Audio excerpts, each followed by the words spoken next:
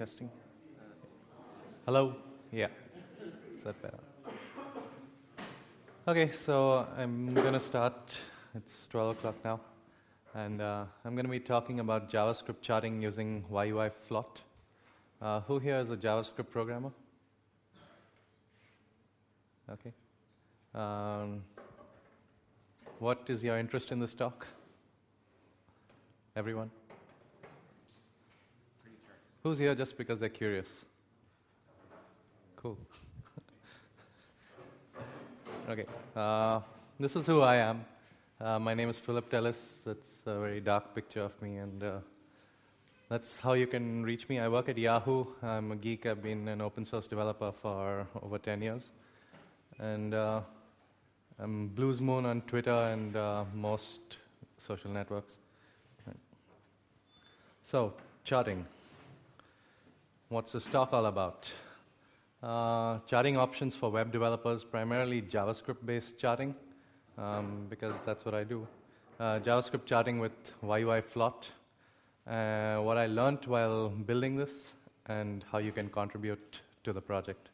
Okay. Who here contributes to an open source project? Cool. What kind of projects?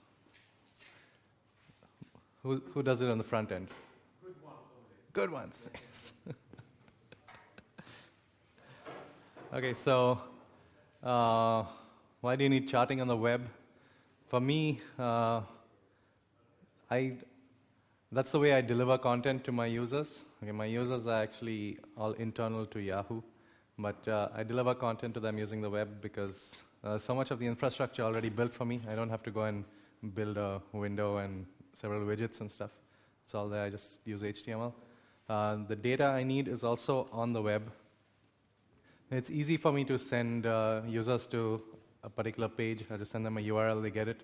And if I find a bug there, I can fix it without actually having to send them a new URL. So they get that data out. And it's a little more portable than my manager sending me an Excel spreadsheet that I can't open. So that's why I get charts on the web. Now, what are the alternatives to doing charting on the web? So initially, I used to use static images. So there are several libraries depending on what language you want to use. So PHP has a bunch of libraries. What programming languages do people use on the back end? JavaScript on the back end. Python? Java? Anybody does CGI scripts in C and C++? Yes.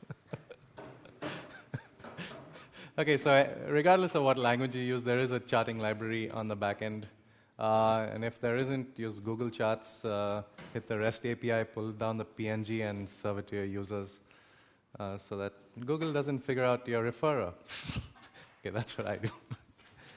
There's Flash-based dynamic charts. So the thing with static images is they're static, right? The user sees the chart, they can download that image, email it to each other, but they can't really interact with it. They can't drill down into the data, they can't roll up and stuff like that. So you move to dynamic charts, which is one of the options is Flash, which can pull data from the server in real time and change the chart. It can do funky things like animate your chart, and managers really like it. But I don't, for several reasons. One was, well, I develop primarily on Linux, and every time I use Flash, it grabs the focus of my page, so I'm hitting tab and nothing's happening. So that was one reason. The bigger reason is that if I need to change something, I don't like, I want to add a feature to the chart, I can't actually go into the Flash and change that because I don't know how to write code in Flash. But I know JavaScript, so that was the third option I looked at. And actually, this is how I actually progressed and got into JavaScript charting. So JavaScript with Canvas. So by default, JavaScript can't really draw things, but once you add in the Canvas tag, which all really cool browsers support, you can draw pretty lines, and lines go on to give you charts. So you can do that. A couple of weeks ago, a friend of mine, a colleague at Yahoo, Christian Heilmann, developed CSS-only charts. So he draws bar charts using CSS. They work well for him. I don't do that stuff. And many years ago, back in the early 2000s, I used to draw charts using HTML tables and set the background color of the cell and cell height and stuff like that. So don't do that anymore. Image-based charts. So many charting libraries kind of works in all browsers. If you have a text-based browser, you can still download the image and view it offline or something.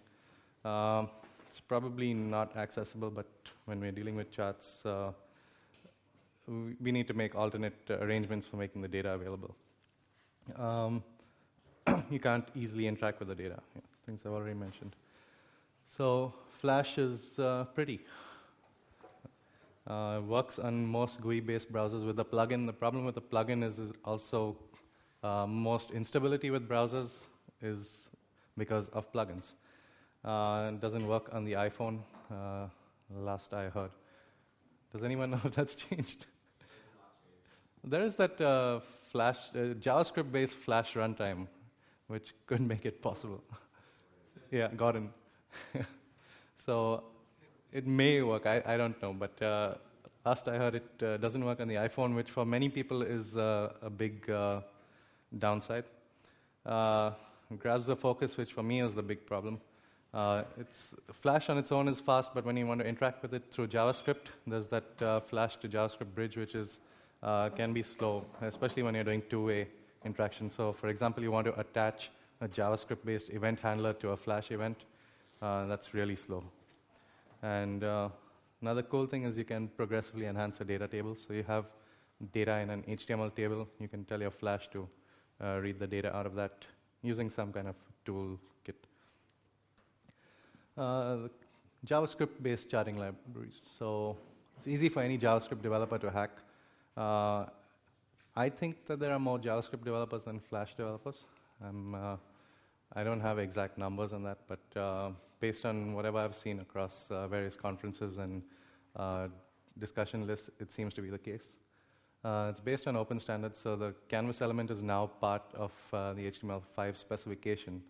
JavaScript already has is part of the ECMA specification.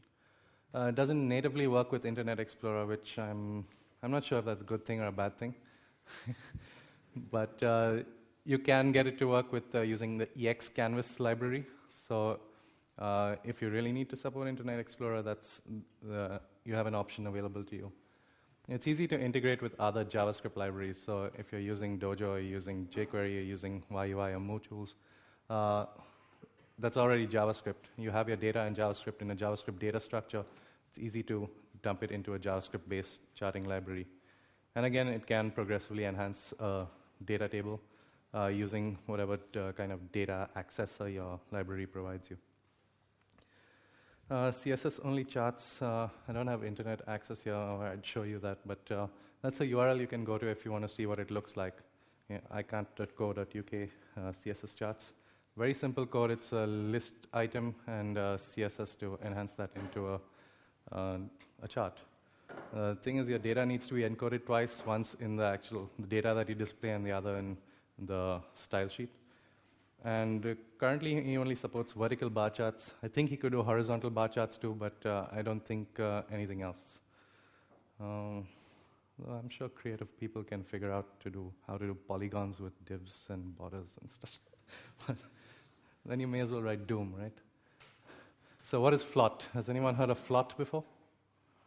1, 2, 3, 4. Does anyone here work on Flot? No? All right. So Flot is this charting library written for jQuery.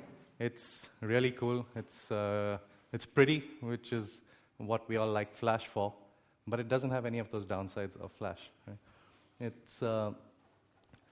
was developed by a company named IOLA. I forget what IOLA stands for. And it's released under an MIT license, which is pretty free. Uses the HTML canvas tag for drawing charts. It's really smooth, very pretty, and uses excanvas to work on Internet Explorer. So if I remember correctly, it currently supports Firefox versions 2 and above, Internet Explorer versions 6 and above, Opera, and Safari, and Conqueror. Yes, those are the 5 browsers that are listed on its homepage. So YUI Flot also supports all of those. So why did I like it? It looks good, and since my primary use of charts is to get other people, mainly managers in my company, to look at performance-related data, I need a nice way to make them interested in that data, so that they say, okay, here's some more money, and go and improve your performance. So I need my charts to look pretty, otherwise they'll never look at them. It has a good event model, so when you do things interacting with the chart, it fires events that you can then attach your own handlers to and react to that. It's fast at drawing and redrawing, so something that I didn't see before, but you can draw a chart and then redraw the whole chart, and it's almost instantaneous, except on Internet Explorer. And Flot has this ability to zoom into sections, so it has a selection model. You can select a subsection of the graph and then zoom into that subsection. You need to do things through events, but there's example code that does it, and it's like 3 or 4 lines of code, and you can do that, which again is important if you want to drill down into the data. And that's something I could not do in any of the Flash-based libraries that I looked at. So why did I port it to YUI? Now, I work at Yahoo. I've been using YUI before it was released to the public, so it's pretty much hard-coded into my brain. I know how to write code in YUI, and when I write a JavaScript, when I work on JavaScript, the first library I pick is YUI. So when I needed a charting widget, I was looking around. YUI charts is obviously available, but I had problems with that because of the Flash. I used it for a few months and then decided to look at something else. So Flot was available. It had a very good community. So if you look at it's on Google Code, and you can look at the forums, and there's a lot of discussions, many people sending in patches and stuff. So that was something I liked about it, and I realized even if Flot itself didn't have a feature I needed, somebody would have written a plugin or written a patch for it that I could then import. And since I was already working with JavaScript and I knew JavaScript, I'm not a JavaScript expert, but I knew some amount of JavaScript, so I could take a JavaScript library, and if I needed to fix something, I could go into the code and figure it out and change things. So that's why I picked Flot and why I ported it to YUI. So what can we do? Section 2. Well, you can do a bunch of things. I'm not going to look at all of them. I can show you some of the examples that we have. Random scatter plots. Now, if you look at that data set there, it's not in order. So there's random points that are just in any kind of order. And it'll plot it on a chart. It doesn't draw lines between it, so you won't go like zigzagging through the chart. But you will get nice points. And these are useful if you want to see where your data is clustered. So if you have like 10,000, 30,000 points, it actually is fairly comfortable drawing that many points on the chart, and you get a good idea of where things are. Now, when you get to too many points, you have an obvious limitation. If your screen width is 1,024 pixels and you want to draw 2,000 points, each point is going to be half a pixel wide, right? And you can't plot half a pixel. So one of the things I did with YUI Flot was try to figure out what's the optimum number of points that can fit in and drop points in between those. So it works sort of, but when you're drawing scatter plots, since you don't actually have a linear progression, you don't always want to drop points. So there's an option in there to turn that off. You can draw a simple series. So the best example of a series is a time series, where your x-axis is increasing in constant steps. So in this case, it's 1 day at a time, and your y-axis could be anything. Thing about what I added to YUI Flot is it doesn't just take in timestamps, it can also take in date objects and plot your x-axis based on that. Resolution is in seconds, unlike in Flot, which is in milliseconds. And the reason I did that was most backend languages, if you use the time function, they'll give you out a Unix timestamp in seconds and not in milliseconds. So rather than have to iterate through the data and multiply everything by 1,000 before I pass it to the library, I just let the library handle it in seconds. And full strf time based formatting. So you can actually, that y-axis, you can plot something using any strf time based formatter. So I can show you an example.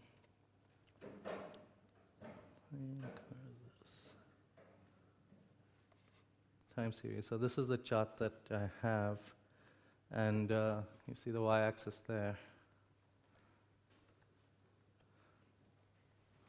Can everyone see this code here? So that's a time format string. I can change that to anything else. So let's say y_j.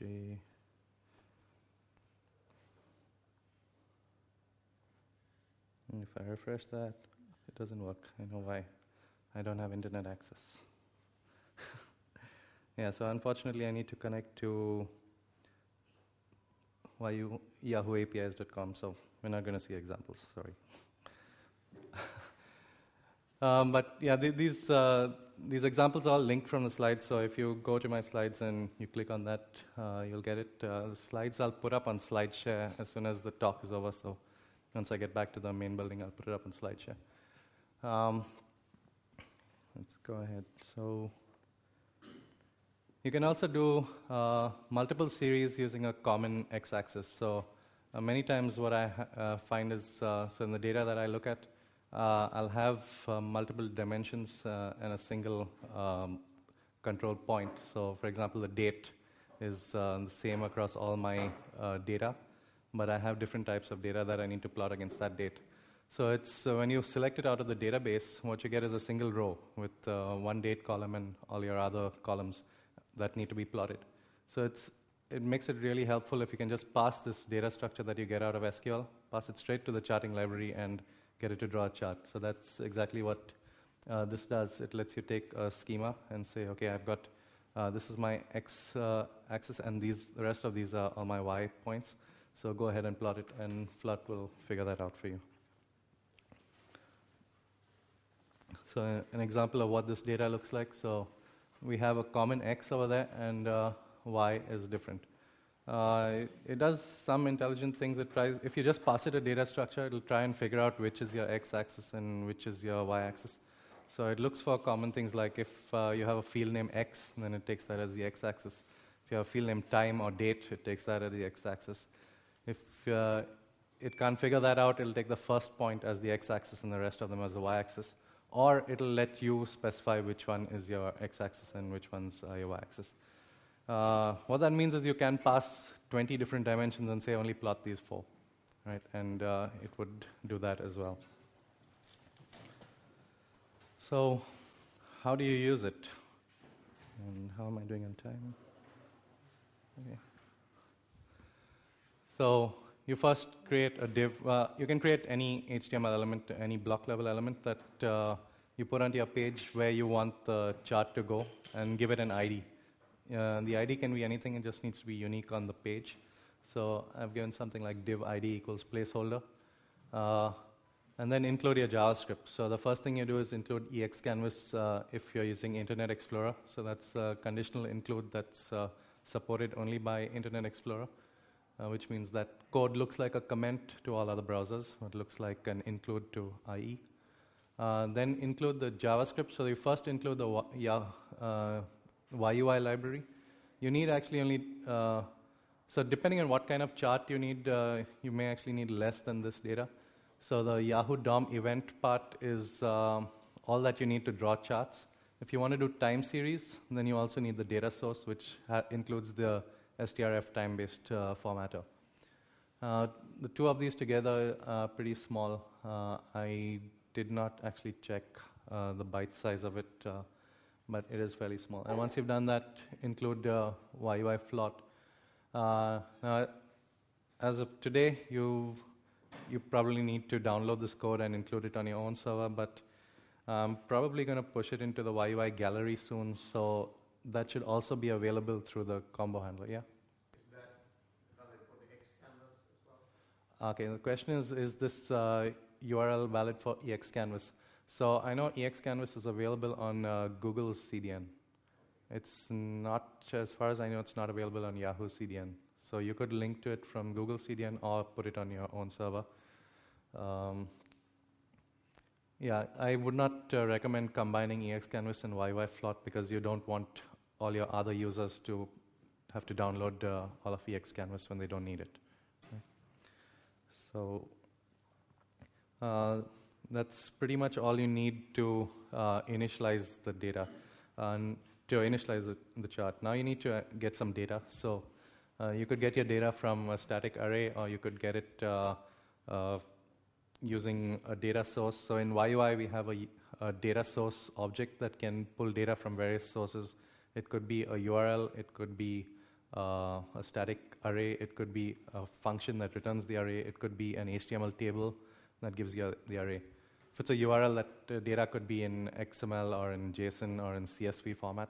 So there's really a whole bunch of formats that you can get your data in and pass it to the chart. So once you do that, you need to pass it to the chart.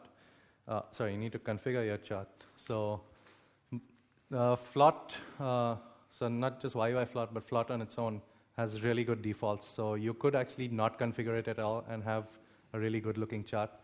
The default is to have lines on and points off, but sometimes I also like to have lines and points together. So use lines show true, points show true, which means it will show you lines as well as points. You could also say bars true, in which case it will turn off lines and points and draw a bar chart. Yeah. And then initialize it. So Yahoo widget Flot, you just call it as a function, Yahoo widget Flot, give it the ID of the div that you want to draw it into. The data needs to be in an array, and I'll explain that in a second. And the config object. And the config object is optional, so if you don't want to put that in, just leave it out and it'll do a default. Now, why do we put the data in an array? The reason is that Flot can take in multiple data arrays and plot all of them on the same chart. So you could have data one from your first data source, like in looking at performance data. I could get one data source which is reading out my hard disk performance and another one that's reading out my network performance, and plot them both on the same chart, and possibly even give them different axes because the units are different and the scales are different.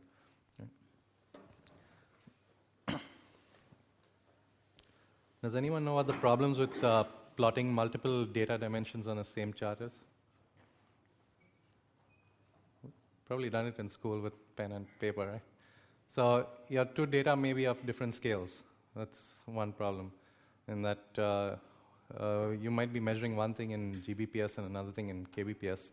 If you plot them on the same chart, your kbps will be along the x-axis. So you need to scale them differently. Secondly is if you have too many dimensions, your chart just has too many lines, and eventually you run out of colors that look nice. So colors is actually a pretty hard thing because you need to pick colors that are visible to everyone. There's people who can't see certain color, can't see the difference between certain color choices. So the cool thing about Flot is it picks good defaults. So if you just let Flot pick it, it'll pick your first 4 or first 5 colors will be pretty good. So what are the changes I made in YUI Flot? So apart from actually changing every call to jQuery to a call to YUI, and sometimes I had to rewrite some of jQuery functionality in YUI because YUI did not have that functionality. So it was actually really simple to change it. There were maybe like 4 or 5 lines of code where Flot was actually referring to jQuery, and I had to change those. I said not lines, but 4 or 5 different types of calls that I had to change. So it was simple to just do a global search and replace on the code and then run through all the lines that were replaced to verify. And it was based off Flot 0.5, which was released sometime last year. Flot 0.6 was released at the end of last year, so November or December, I don't remember, which they added a few new features that I find pretty cool, but they're not in YUI Flot. One thing I added was logarithmic scales. So Flot itself only had linear scales, both x and y axes were only linear. I added logarithmic scales to all axes, which is actually more than what Flot has. So Flot has 2 axes on each side, so you can have 2 x-axes and 2 y-axes. YUI Flot can have an unlimited number of axes on any direction. It doesn't draw all of them, so you can only draw 2, but you can have an infinite number of scales. Again, infinite depending on the resources you have to actually draw it on, to actually store that in memory. Right? So, and the reason I added that was because I've worked with 4-dimensional data, which is of different scales and needs to be scaled differently on the same chart. So we have more than 2 axes in each direction, all of which can support linear as well as logarithmic scales. So you can plot linear data and log data on the same chart. It's not advisable because it thoroughly confuses your users. Another cool thing I added was axis labels. I did not add this myself. Well, I added the code myself, but it's based on something I saw in someone else's implementation of Flot, where now labels itself is just putting your numbers below the axis and on the left of the y-axis.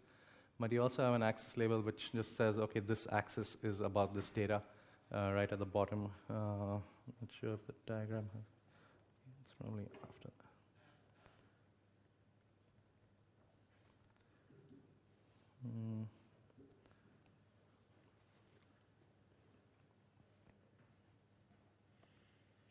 Yeah, so if you look at this, you'll see a number at the bottom there. That's the x-axis label and series on the left over there, which is the y-axis label. So that's something that was added, axis labels. Point dropping, which I already told you about. So if you have too many points on a plot, it'll try and drop them. Now, if you're drawing a line chart, this really works out because if you're drawing lines and points, so it'll still draw the lines where those points should have been, but it just won't draw the circle around the point. So you don't have just like a forest of points on the chart. And most important for me, I changed all the space indentation to tab indentation.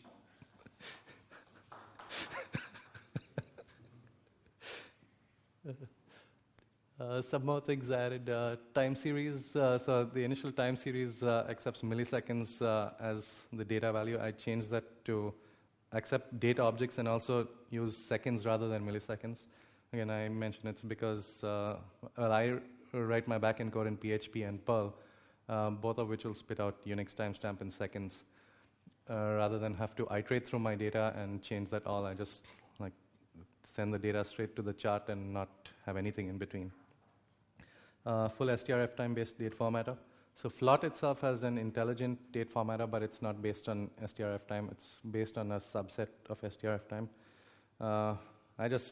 This was actually another pet project of mine. So I was when I was working with the Flash-based charting library, I didn't like the way it was formatting dates, so I went and implemented strf time in JavaScript and released it under BSD license, which then YUI decided it was good enough to put into YUI, so it's now part of the YUI library. So now since YUI had strf time that I had written a few months before, I decided, hey, I'm going to use it in every charting library that I work on. So it's part of this as well. And the thing I did with the strf time library was it's fully internationalized. So you can actually print a date in any locale in the world. Except I don't know every single language in the world, so I did not implement the dates in every language in the world. But it's like 3 lines of code to add your own locale, and then you can plot chart with your axis in I don't know, French or German or Korean or Bulgarian or Swedish or anything you want. I don't know how it works in right to left languages. Okay. So things I'm looking at in the future. Okay. First of all, move up to Flot 0.6. So there's some new features. 0.6 has a plugin-based model. So if jQuery itself has a plugin-based model and Flot is one of those plugins for jQuery, Flot itself designed a plugin model, so now you can define plugins for a plugin for jQuery. So I like that model. I like it because it lets other people add code to it without having to modify the library itself, which would make my job easier because I can then pull in some of the Flot plugins and use them directly in YUI Flot without having to change them. YUI Flot has a thresholds feature. So, for example, think of a finance-based application or chart where you want to plot everything above a certain level as green and everything below it as red. Or even in performance, if everything goes above your SLA needs to be red and everything below your SLA needs to be green. So that's where the threshold feature comes in, where it says, this is my threshold, and everything above it needs to be in this color, and below it needs to be in this color. And it's a pretty useful feature that I'm thinking of adding in. I just can't figure out how I do thresholds for when I have 4 different time series on a chart, because then I need to pick 8 different colors. I have a hard time picking 2. It also has stacked bars, which are useful. I don't have a need for it at the moment, but there could be a need. So stacked bars, basically you have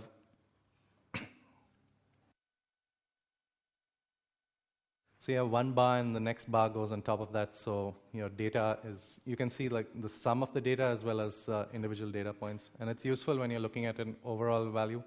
It's kind of similar to an area-based chart where the values add up. So if you're looking at requests per second across 5 different servers, you're primarily interested in what's your total request per second. So you look at the overall chart, but you can also see the size of each band, which tells you more data than just the 2 dimensions of the chart. Step line charts are useful. So a stepped line chart is, let's say you have 2 points, one here and one here. Instead of just drawing a straight line between that, it draws one line that way and one line that way. So it's basically a discrete jump. It's not a continuous chart. And it's useful if your data is discrete rather than continuous. Right. Again, I don't have a current use for that, but I can think of people who would. More things I'm looking at. So these are things that are useful for me. So error bars and candlesticks. Again, when dealing with performance data, you can't just say, this is the response time of that page, because it depends on how many measurements you've made and what's the error in that measurement. So you can say, okay, this page has taken 2 seconds to load, plus or minus 0.2 seconds. And you need some way of plotting that plus or minus 0.2 seconds on the same chart. That's where error bars and candlesticks come in. So it's basically you have a point and you draw a line going above it and a line going below it and say, okay, that's my range of data. Or you can do other cool things like shade the chart behind it in a color, a sort of lighter color based on how much error there was on each reading. Adding smoothing plugin. So again, if you take a time series which has, say, 100 data points, they might be pretty jagged. And that doesn't, you don't really need to have that level of information. You just want to see the trend line. Is my performance going up or is it going down? So by adding smoothing to that, which what it does is it takes a moving average. So take the average of 3 points or 5 points and plot that instead of actually plotting the data point.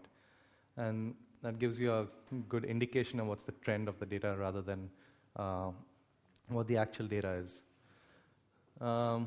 Finally, upgrade to YUI 3. And once I do that, move it into the YUI gallery, which means then Flot would directly be available through Yahoo CDN. So you can directly access it from there without having to host it on your own server, which will be one less HTTP request, one less DNS lookup. The things I learned, I was no expert JavaScript programmer before this, so the first time I was doing Flot, I did something like what's on the left there. I basically wanted to normalize the data, so I passed in the data structure, did some manipulation on it, and it worked perfectly, right? I was doing stuff. Then I wanted to add more code which used that same data structure later and plotted a data table, and the data was completely different from what I was getting from the server. So it's because it was passed in my reference, and so when I was normalizing the data, I was normalizing the actual original data structure that I had. So internally now, I've changed Flot to work on a copy of the data. What that means is it needs to iterate through all the data once before it can plot it. So that kind of slows it down a bit, especially if you're going to redraw the chart multiple times. But I need to do that anyway in order to check if all your data points are valid. Like sometimes you might have things that are not numbers in there, or you have too many points which need to be dropped. So all those things need to be checked. So I do it in the same loop. There's more to charts than drawing lines. So after I started doing this, I started getting more interested in statistics. So I've spent a lot of time on Wikipedia, which is where I'm learning statistics from. But there's also some pretty other interesting sites. One of them I've listed here. So different visualizations for different types of data. And if you go to that white paper, it's a really interesting one about this guy's got a paper of how you visualize different kinds of data. And he's shown, like, if you have a population chart, rather than just show a bar, if you show it in number of human figures, it's a little more understandable to the person who's reading the chart. So it's once you start getting into this thing of actually designing the user interface to the data, you need to think much more than just drawing lines to present it to the user. You're basically looking at summarizing this data visually. So when a user's looking at a chart, he doesn't want to know the actual numbers. If he wanted to know the numbers, he'd just print out a table and figure that out. He wants to know, is it going up, is it going down, is it green, right? So, and you can plot more than 2 dimensions on a 2-dimensional canvas. So an example is if you take a scattered plot, you can just plot all the points where the x and y coordinates are, or you can plot bigger points at certain places and smaller points at certain places, indicating that this data is more important than this data. And similarly, using error bars, you can have 3 dimensions on that 2-dimensional data. You can rotate HTML elements using Canvas. So if you go back there, look at that series, it's actually printing upwards. I had no idea that was possible until I did this. So this is how you do it to work in all browsers. Mouse transform rotate 270 degrees for Gecko-based browsers. WebKit transform rotate 270 degrees for WebKit-based browsers. And then those 2 lines for Internet Explorer, or you can do this 1 line for Internet Explorer. So yeah, it actually works in everything, including Internet Explorer 6 and above. One caveat though, when you use a filter in Internet Explorer, it tends to execute that filter every time you interact with the page. So with like mouse overs and scrolls and stuff, it's going to run that every time, which kind of makes it slower. I haven't measured the performance of this particular filter at all, so I don't know. So all right, those are the things I learned when working on this project. Finally, how do you contribute? So you go to GitHub. The project's on GitHub, github.com/bluesmoon/YUI-Flot. I have the URL at the end. You fork it, make your own changes. You need to put your changes under the BSD license, and tell me about them through a pull request so I can pull them into my own repository. Now, this code is available to everyone, but you need to download it from my repository or your own repository. I mean, you can totally just run your own fork of it and have your own changes and not ever put it back into my main tree. I have no problem with that, and you can distribute it on your own. Okay. If you want to get it into the YUI gallery, which is what I plan on doing, then you need to sign Yahoo YUI CLA. I have a few copies here if anyone's interested in signing today. It basically says that you are legally allowed to commit any code that you actually do commit. So like you haven't stolen it from someone, or SEO doesn't come and sue us sometime. And that makes the code available through the CDN. So you could get your code changes into the Yahoo CDN, which makes it it's a greater chance of it being cached across the internet and better performance through users. So that's the URL. And I have some stickers. laptop stickers. In case you were bored with my talk, thank you for sitting through it. But yeah, there's a few people I'd like to thank, Jochen Mace and Philip Pace, how do you pronounce it? Paps, right? Yeah, they contacted me like a couple of weeks ago and helped a lot with getting my visa and stuff, so I wouldn't have been here. The guys who built Flot, who developed a network, and the YUI team for helping me out with all my development work and stuff. So, I don't know, you want to pass these things around, or do you want to just come down here and pick it up? Yeah, I'll just leave it here. I don't know, some people are lazy, you know.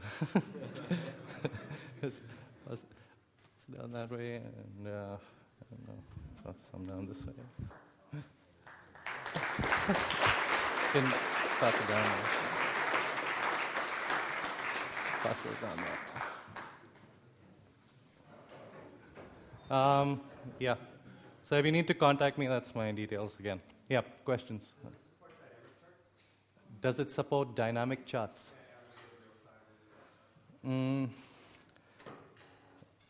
Kind of. So through the event model, you can do that. The problem is Internet Explorer is, again, really slow with doing the redrawing. So I didn't build it into the library. But it's possible, and I don't have an example yet. I'll publish an example showing how to do it. Right? Yeah. Question. Do I support vertical bars? I don't know. Horizontal bars. So I know it's in Flot. I don't remember if that's a feature that was added after I ported it or before. But in either case, it's going to be in soon. Okay. Others, yeah. Are you in talks though with the original developers to not keep big vectors? Maybe you can abstract all the jQuery/YUI calls and just one project? Okay. Something you're considering? So the question is, have I been in touch with the original developers to abstract out the jQuery dependencies and maintain that as one, say, a plugin, and the rest of Flot as its own library? No, I haven't been in touch with them. I might. I haven't thought about it yet. Okay. So far it was my pet project, and I put it up on GitHub because it was easy to do that. But I have only one person who's ever forked the project so far, so I know there's only one other person using it. But yeah, if there's more interest, then I might get in touch with them and do that. Any other questions? Does anyone else need stickers?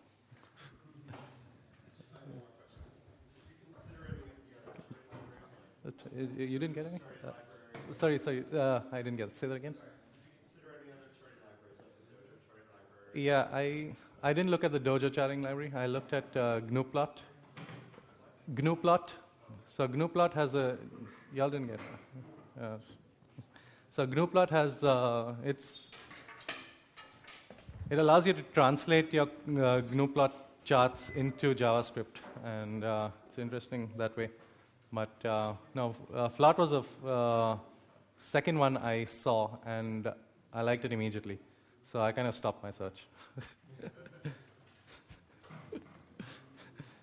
Anyone want to sign the CLA?